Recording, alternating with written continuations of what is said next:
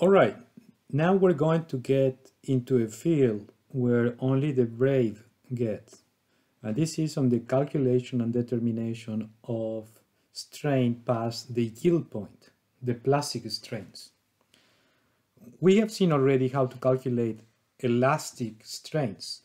Usually, in order to calculate an elastic strain, we recall the stiffness matrix or the compliance matrix, depending on which one you're calculating. If I want strains as a function of stresses, I can use the compliance matrix and tell you what is the strain for a given action or stress.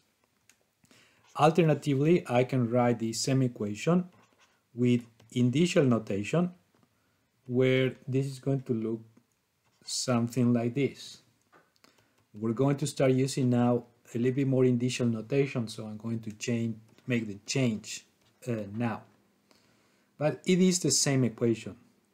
And in summary, if, for example, we wanted to calculate an incremental elastic strain, since D is going to be a constant, then an increment of elastic strain epsilon ij is going to be equal to the elastic stiffness matrix times an increment of the stress sigma mn. We have already seen how to do this for isotropic solids and also for anisotropic solids.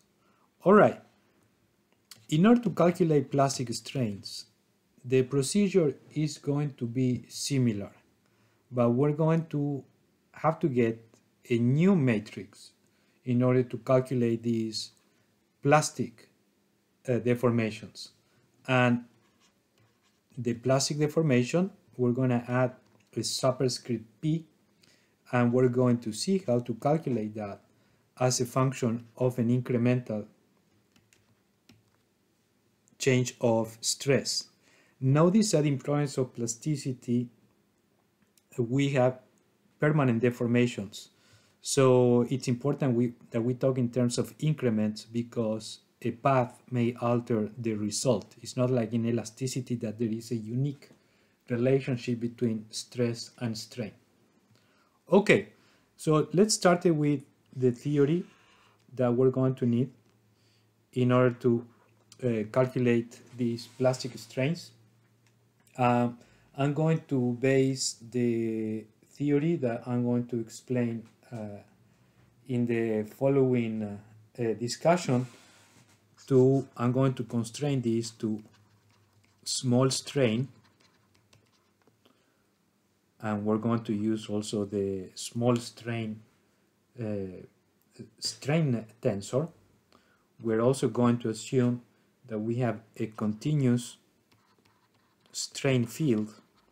Notice that, for example, if you were to have a fracture and a separation between surfaces, that needs some additional analysis. And we are also going to consider that these are strain rate independent processes. Let me add that just to clarify. So we're not going to take into account in this case a viscoelastic response. All right, with these three assumptions, then I can further describe the 5 pillars that I'm going to need in order to develop my plastic theory. The first one is going to be to obtain a yield criterion. A yield criterion is going to tell me when a given state of stress has reached the yield surface. And it's going to be an equation which is a function of the stresses, and that's going to be equal to a constant. Remember that for isotropy, we don't care about the direction of the principal stresses, but just about the strain tensor. Second, I'm going to need what is called a strain hardening rule. The strain hardening rule is going to tell me how this yield stress changes, let's assume a function f star different from f, as a function of the plastic strain. For example, some rocks, when you decrease the porosity and you get them more and more compacted, they get stronger. So that's going to be captured through this equation over here. 3, I'm going to assume that I can decompose the strains so that a given strain tensor can be computed as the summation of the elastic component plus the plastic component. So here I'm going to have the elastoplastic strain, which is going to be a summation of these two processes. 4, I'm going to need what is called a plastic flow rule. And a plastic flow rule will allow me to link the plastic strains with the change of stresses. So here the change of plastic strain is going to be linked to the change of stress. And 5th and last, I'm going to need what is called an elastic unloading criterion. And usually what we do in this 5th assumption is to assume that the elastic that you can have an elastic rebound when you do unloading. All right, so let's see how this applies to a case that we use very often in geomechanics, and which is the Mohr-Coulomb criterion.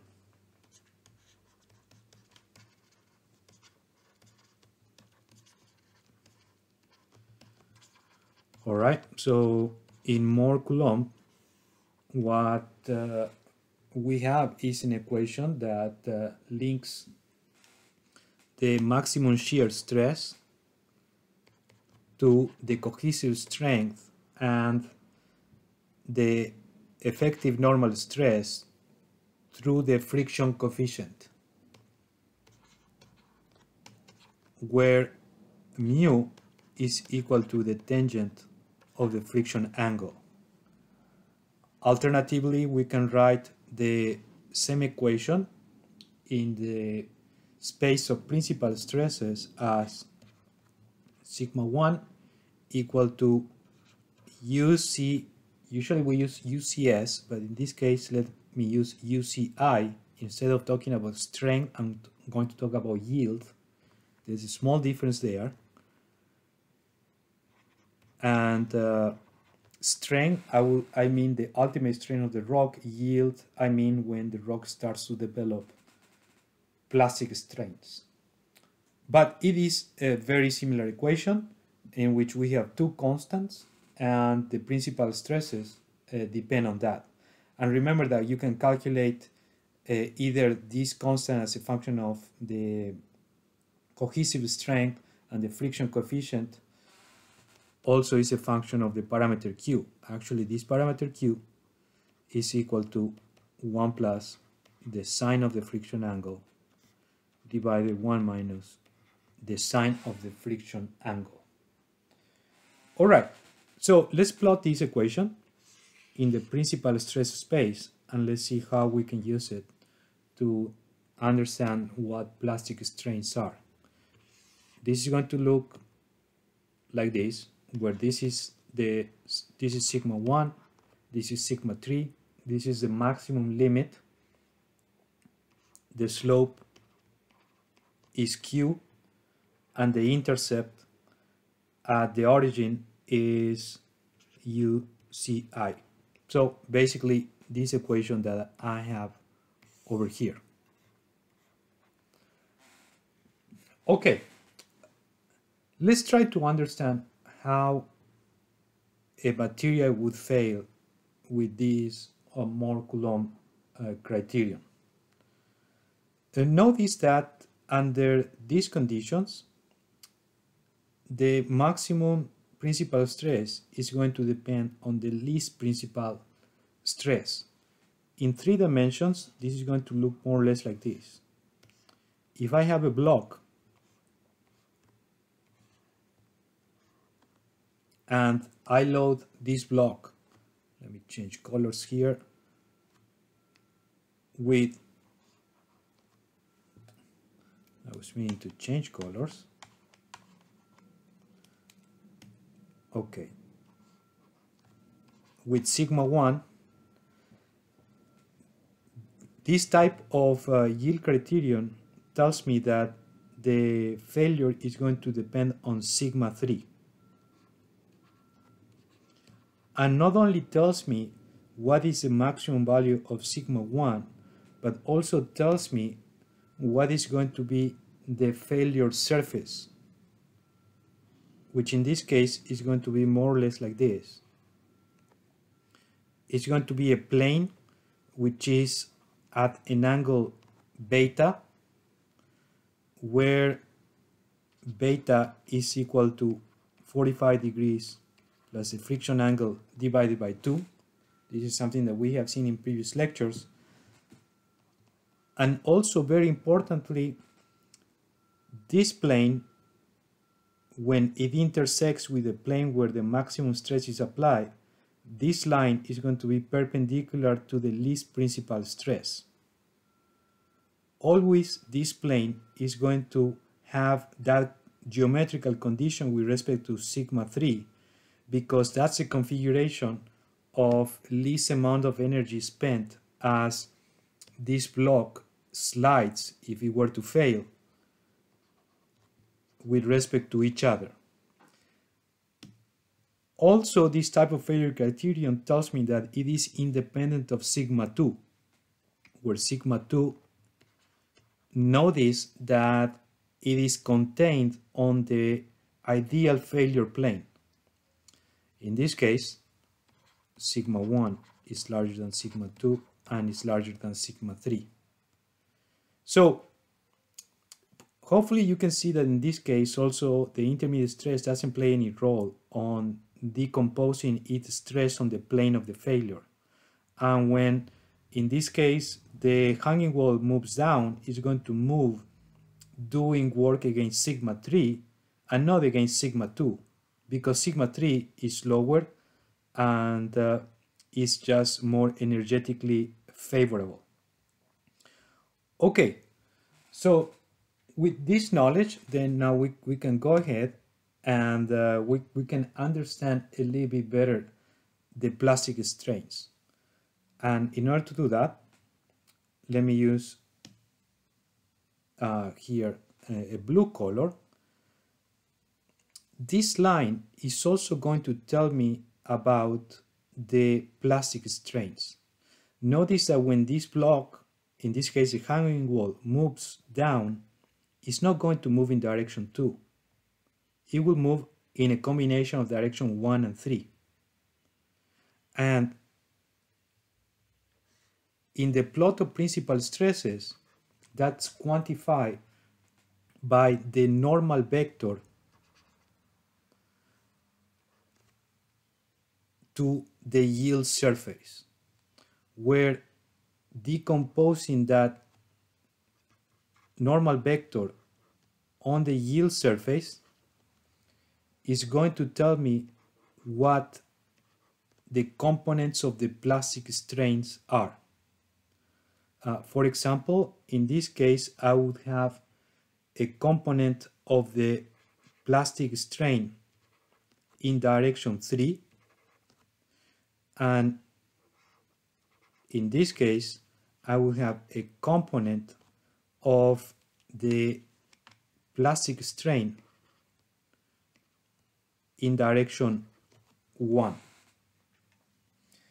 And this block is going to move as a combination of a displacement in direction 1 and 3. And you can see also that in this plot, sigma 2, it doesn't play any role, so there is no decomposition of the normal vector on the direction 2. And that's linked to the physical mechanism that we see over here. All right, so let's try to capture this vector n mathematically, and you will see that it is a little bit better to analyze it that way. In order to do that, let me change this equation slightly and write this equation as sigma 1 minus UCI minus Q times sigma 3. So basically, when I have failure, then the yield criterion is going to be equal to 0. From here, by geometry, I can calculate that the normal vector to this surface is going to depend on this function, and it's going to be equal to the derivative of the function f with respect to sigma 1, derivative of f with respect to sigma 2, and derivative of f with respect to sigma 3. And the equation I have on top, it's fairly easy to take the derivatives of. Derivative of f with respect to sigma 1 is just going to be 1. Derivative of f with respect to sigma 2, there is no sigma 2, so it's going to be 0. And the derivative of f with respect to sigma 3 is going to be negative q. So this is the vector in 3 dimensions in the principal stress space, which is going to tell me the components of the vector normal to the surface. And I'm going to use that in order to predict the plastic strains. And this is done through what is known as the flow rule, which also has a physical meaning. But let's first go through the mathematical definition. The flow rule tells me that increments in plastic strain in any direction are going to be equal to a proportionality factor, which is called a hardening parameter, but it's just a constant. Ignore it for now. The most important part of the flow rule is to tell me that those increments of plastic strain are going to be a function of the derivatives of the yield surface with respect to the stress or the strain direction I'm considering. It will be with respect to the stress in the direction of the strain that I am considering. All right, so let's use this equation in order to calculate those plastic strains and see what they predict for our case that we have over here. The plastic strain, the increment of plastic strain in direction 1 along the direction 1 is going to be, this is just a constant, and the first derivative is just 1. The increment of plastic strain in direction 2 is going to be my constant times 0, and the increment of plastic strain in direction 3 is going to be the constant times negative q. All right. So let's try to understand what that physically means. This means that if I break this solid with a stress in direction 1, the movement of the block in direction 1 is going to be positive and is going to be aligned with the direction of stress 1. And that makes sense, because if sigma 1 is pushing down, the block should move down because sigma 1 is the largest. Sigma 2, we see that here is 0, so the block, in this case the hanging wall, is not moving in horizontal direction. And the plastic strain in direction 3, I get that is going to be Q times the plastic strain in direction 1, which means that because it has a negative sign, that the motion or displacement is going to be opposed to the stress. And that makes sense, right? Because sigma 3 is going, in this case, from right to left, but the movement of the wall is going to be from left to right. That's why we have a negative sign. From here, I could also calculate what the volumetric strain is. It's the same equations that we have used before. The volumetric plastic strain is going to be equal to the summation of all the strains, and in this case the common factor is going to be my constant 1 minus Q.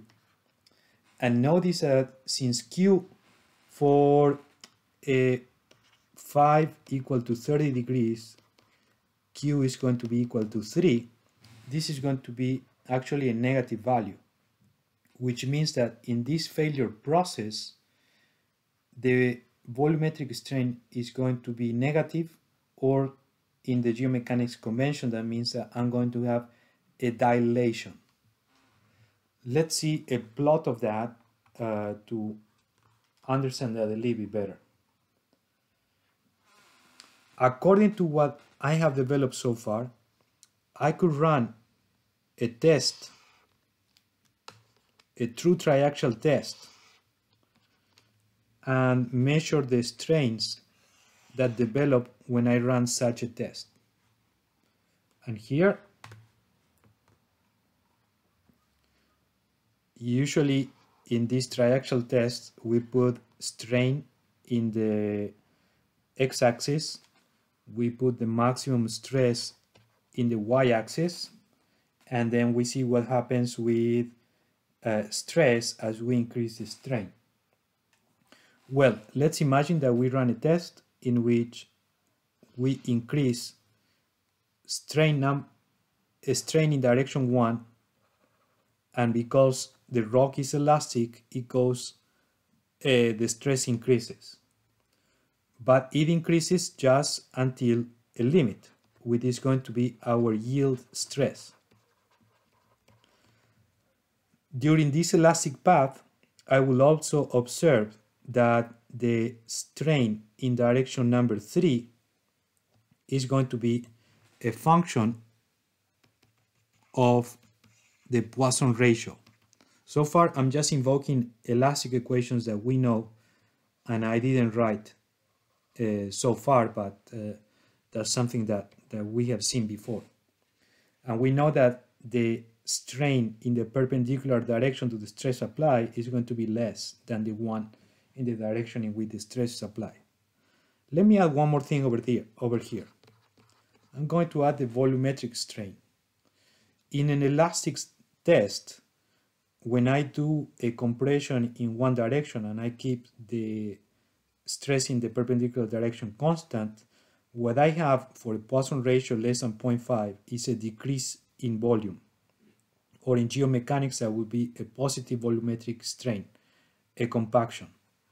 And let's say that it increases up to this amount. And in here, let me try to improve here my dash line.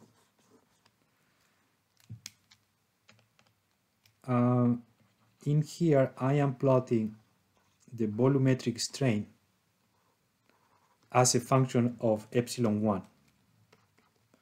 Okay, well, let me write this. And this is as a function of epsilon 1.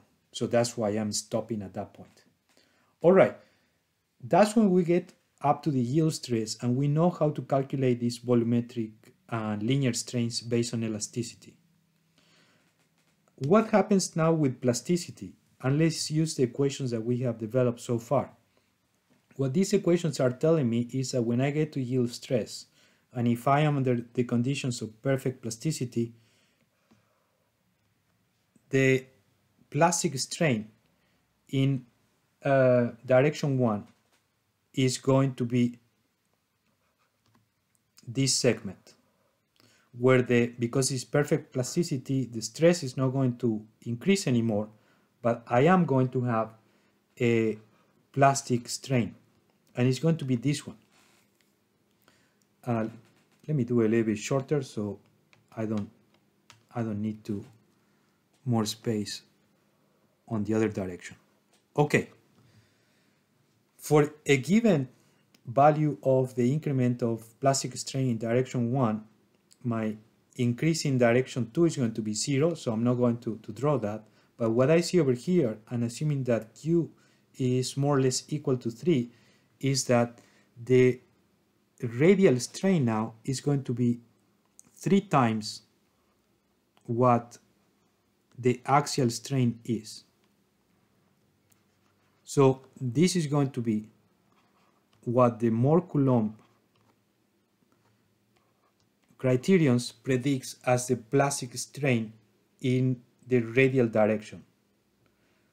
And it predicts a lot more of strain on one direction and a dilation than in the other, in which I'm still going to go into the direction of the stress. And as a result of that too, as we have seen in this case, the volumetric strain is going to increase, and it's going to go from compaction into dilation. Let me clarify that here, this is the elastic path, and the one in red is the plastic path. And I am assuming here that I have perfect plasticity.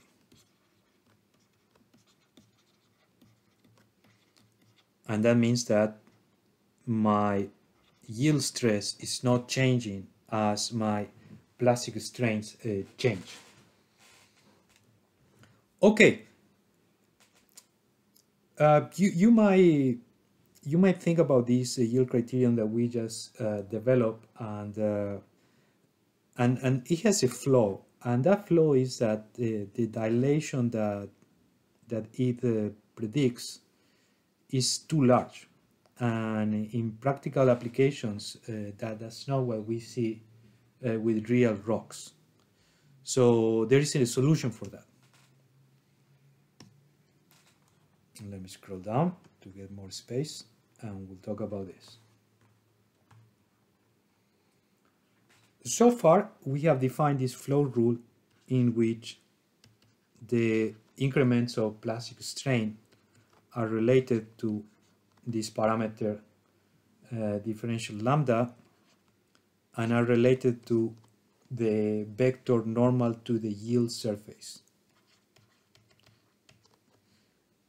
where F, remember,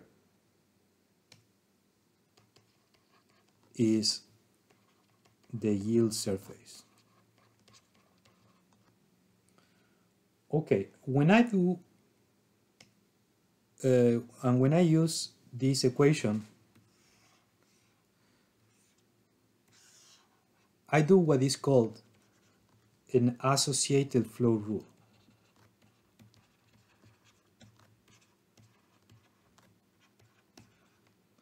And what that means is that the flow rule is directly associated to the yield surface.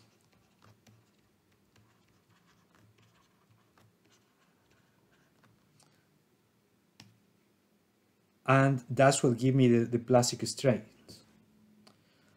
However, I could relax, or I could modify slightly this equation and write that the plastic strains are going to be a function of the derivative of another function, which is not the yield surface.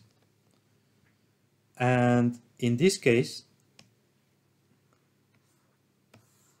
this is what we called a non-associated flow rule, or non-associative flow rule,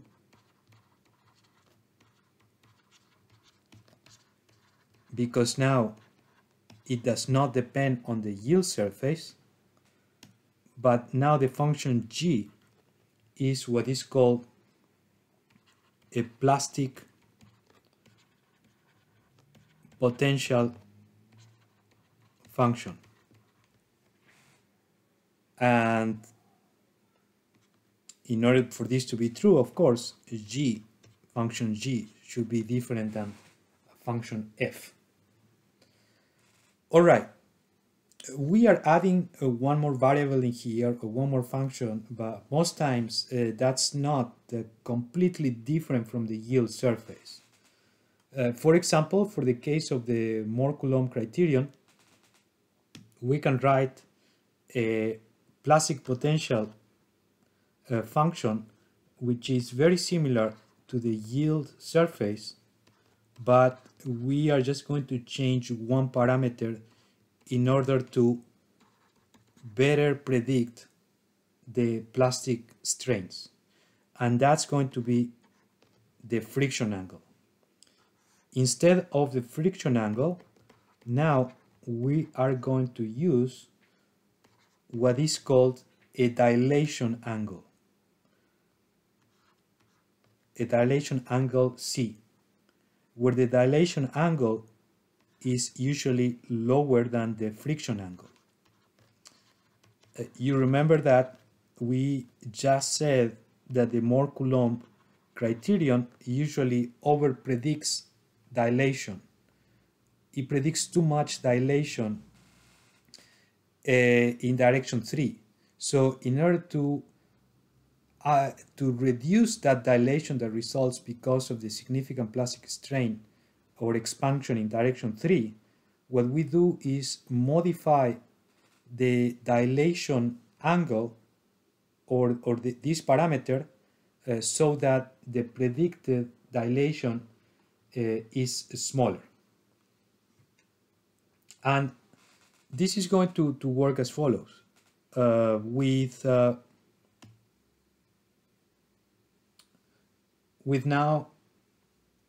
dilation angle, if the dilation angle is larger than 0, this is going to indicate a dilation, and it's going to be the same case as before. Notice that in this case 1 over sine of psi divided 1 over sine of psi, or c as you want to call it. Probably a Greek viewer can tell me the right way to call it in Greek. And this is going to be our q, but now in terms of the dilation angle. And if psi is larger than 0, then q is going to be a positive number, and then our plastic strain over here, our plastic strain vector, is going to indicate dilation always in direction 3. If the dilation angle is equal to 0, then this factor is going to be equal to 1. And what that means is that I'm not going to have any dilation, but also I'm not going to have any contraction. And that's what is called an isochoric case, which this means same volume. And if, just give me one sec. Okay, if the dilation angle is less than 0, then we're going to have a contraction. And probably, you know, the case dilation, it's more or less physically obvious why we will have that. Isochoric and contraction, not that much. So let me explain these two cases when we can have isochoric plastic deformation and a contraction, also plastic deformation. All right, so far we have developed this theory in terms of the friction angle and relating the parameter or the values of sigma 1 and sigma 3 through this function, where q is a function of the friction angle or the dilation angle if I use the non-associative flow rule. Remember, the yield is still the same. It's just the plastic strains I want to change that are going to change if we have a non-associative flow rule. All right, so I could work in a slightly different space that is going to be related not to the principal stresses, but to the invariants. And it's going to be a little bit easier to explain this concept of the dilation angles in there. So this could be similar to, for example, having a stress space where I have the deviatoric stress in the y-axis and the least principal stress on the x-axis. And this could also be similar to having, notice that because we're dealing with stress sensitive criteria, my objective is to put in this axis the sensitivity factor. So I could convert that in terms of the first invariant of the stress tensor, and notice that this is a deviatoric stress. So I could put that as a function also of the second invariant of the deviatoric stress tensor. And so I could continue this logic, and I could write my state of stress in the PQ space.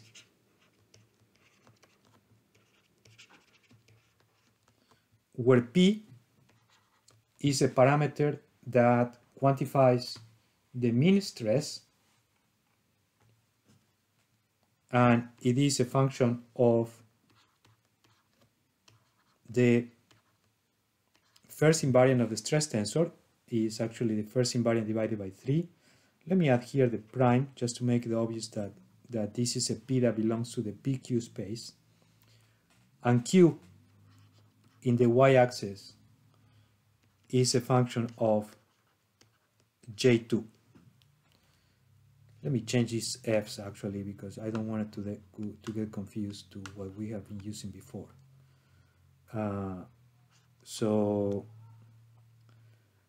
Let's just write entirely the work function.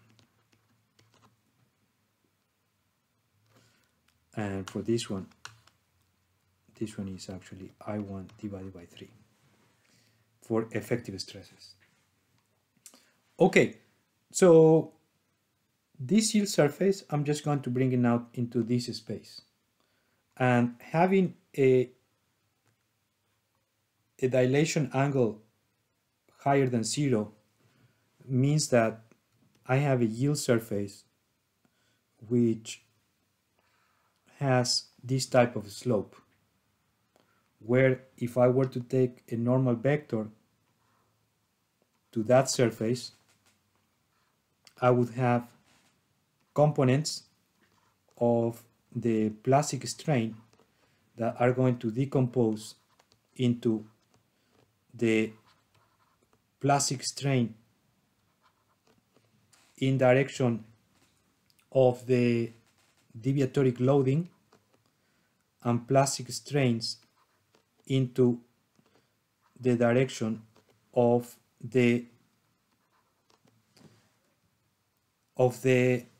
mean stress loading, or related to, in this case, is going to be the volumetric compression, and this is going to be the deviatoric strain. And this is going to be, let me actually, I always get confused with, or not confused, but with mix where the subscripts go and where the superscripts go. And this is the plastic strain in the axis of P prime. And this is going to be the plastic strain total. All right, same as we saw for the Mohr-Coulomb criterion, whenever I have a dilating material, the plastic strain or the volumetric plastic strain is going to be negative. In this case, it goes to the left, and that means a dilation. So this case is actually the case for which the friction or dilation angle, in this case, is larger than 0. In real materials, I also see that the yield surface can extend and can go into a regime in which I don't have a dilation or a contraction. And this is a case where the dilation angle is equal to 0. If we take the normal vector to the surface in this location, you see that all the plastic strain is equal to the, let me put it on the other side, all the plastic strain is going to be equal to the deviatoric strain, and I have no component in the volumetric axis. So there is no dilation, no contraction, because the vector is normal and I don't have any component in this direction. And last, I could have a region in which the vector normal to the surface now has components which are both positive and in the same direction of P and Q. So now in this case, the plastic strain in direction Q and the plastic strain in direction of the compression or the volumetric change, those are positive. And what that means is, in this case, I'm going to have a case of contraction when I go through the yield surface. And this is going to be the case where the dilation angle is less than 0. So I have contraction, volumetric contraction, when I am at the yield surface. And last thing we're going to do is let's try to interpret this physically. As I was telling you before, the dilation regime is more or less easy to understand. This is what happens when you have a very close packing, for example, of a granular medium, and you force that packing to fail in shear. If you were to force this packing to fail in shear, what is going to happen is that this grain is going to have to roll over the adjacent grain and move up and into the direction of the shear stress in order to go over the grain which is next to it. And what this is going to cause is that movement up is going to cause a dilation. And that's going to be valid as long as the grains do not break, right? That's why the volume is preserved and the porosity is going to increase in this case with this type of dilation. And notice that when I'm saying that the grains are not going to break, that coincides with this axis, because this is telling me that this is a region of low mean stress. And at low mean stress, it's going to be very unlikely that I break the grains because my stresses are not too large. Either P or Q are not that large in order to cause these grains to break. On the other hand, if I, in a region of high mean stress, and I try to do the same type of failure on the same packing, very tight packing, trying to be sheared, what I could have is that when I apply this stress together with all the high stresses that I already have in the other direction, the result is going to be that I could run into grain crushing. And as those grains crush, these smaller pieces of grains that have been crushed are going to run into the pore space that before was empty, now it's going to fill with the small particles that result from the crashing, and the result is going to be that I'm going to have a contraction of the pore space because the porosity is going to decrease because I have now smaller particles filling the porosity. And this is a case in which I'm going to have a contraction. And last, in the middle, I'm going to have a case in which I'm going to be in the middle and I could have movement without either dilation or contraction. This is a little bit more difficult to explain graphically just with a set of grains, but you could imagine, for example, a failure of a very fine-grained rock with made out of clay, in which we have a clean failure line, then the material is not going to either dilate or contract as we have a plastic strain. All right, so now with this section, we finished the introduction to the calculation of plastic strains, in which the main thing that we have seen is the flow rule and how that depends on the yield surface or the plastic potential function.